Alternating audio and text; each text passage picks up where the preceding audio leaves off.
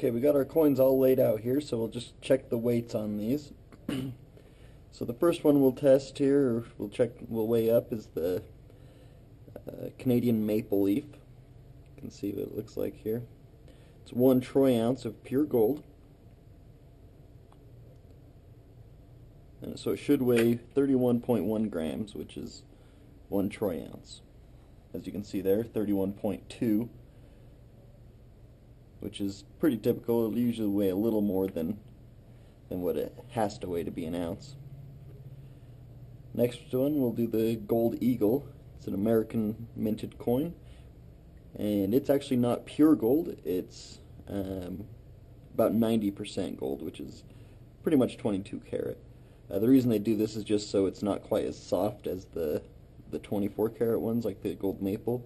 The gold maple, you have to be really, really careful, otherwise you'll scratch it and deplete the value. So this one, since it's 22 karat, there's still an ounce of gold contained in it, so it actually should weigh about 34 grams. Yep, 34, just like we expected, so that's good. The next one here, it's a 1 troy ounce, 3/9 silver. And normally with the silver you want to wear gloves when handling them so they don't get tarnished, but as you can see this one's already pretty tarnished, so I'm not too concerned about it. So it should also weigh 31.1 grams. And there's 31.2. Okay. One thing that I think is kind of cool about the difference between gold and silver, at least just with the coins, the noticeable difference anyway, other than one's yellow and one's silver, is the gold one, they both weigh exactly the same, but it's so much smaller than the silver one. And that's because gold is a lot more dense than silver. So yeah, as you can see there, the silver one's a little bit thicker than the gold one, and a lot bigger around, yet they still weigh exactly the same. 31.2, 31.2. And then the Morgan silver dollar, it's actually only 90% silver, and it's just typical coin silver. That's what all the coins used to be before 1964, well, at least the dimes, quarters, and half dollars. So this one should weigh about 26.7, 26.8 grams. So yeah, 26.7, that's because it's a little bit worn. And so that's very typical, so we have the right weights there, so we already have a pretty good idea that they're real gold and silver. So now we'll come over to our specific gravity setup here. And we'll start with the gold maple. So what you want to do is tare the weight that's already on the scale. So it'll read 0. We've got to center this a little bit better.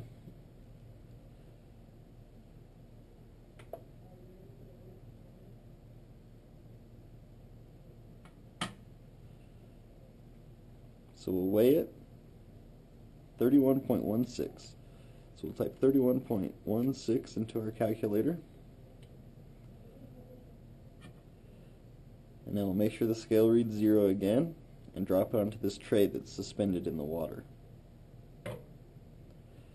So now, since there's nothing other than the water touching the scale is going to measure the displacement of the water. So there's 1.63 grams of water that has just been displaced from placing that that coin in there.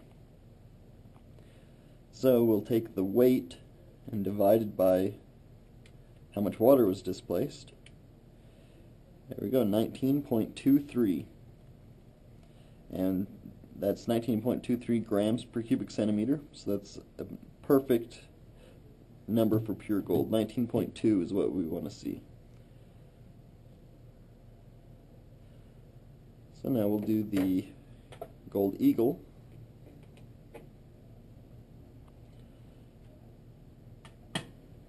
So as I mentioned before, the Gold Eagle is actually 90% gold.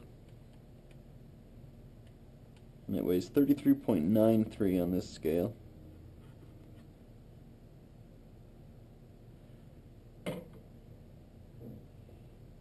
And it displaces 1.96 or 1.95 grams of water.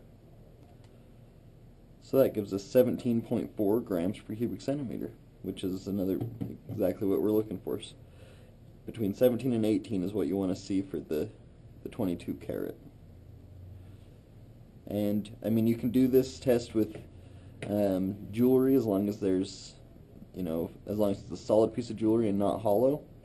So this is a great test that we can do that'll let us know if something is precious or not, and also won't damage the item like the other tests will.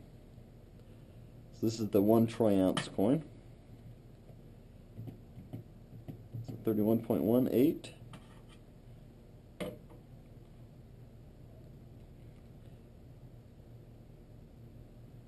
And divided by 2.99. That gives us 10.42, which is pretty typical for rounds. Generally between 10.4 and 10.5 is what we want to see. 10.5 is the optimal number to see. But again, there could have been tiny air bubbles that got stuck in the grooves or something that offset it. So as long as it's above 10 usually, it's good. Well, not for pure silver, but we would know that it was silver if it was 10 or above. Or 10 karat gold usually is around 10 or 11. And then the Morgan, what we should expect to see is maybe 10.1, 10.2. It's usually what we see for sterling grade or 90%. Oh, I don't think I did a tear on the container here. It was my fault. So we get it to say 0 again, and weigh it. There we go, 26.69 divided by 2.63. Yeah, so 10.148, which is, again, it's a good number for sterling grade material. So yeah, it's a very simple test to do, just measuring how much water is displaced and putting that into the weight will give us grams per cubic centimeters.